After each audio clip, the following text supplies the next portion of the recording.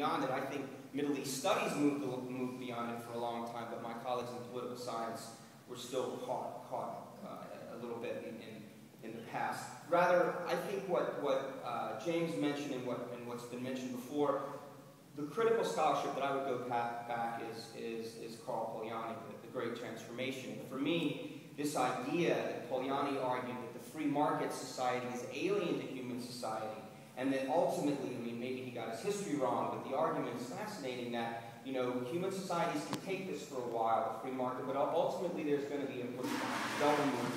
And I think in a sense we see that the inequality and the power inequities that we saw prior to these uprisings indeed might give us a glimpse of this great transformation that might be reoccurring.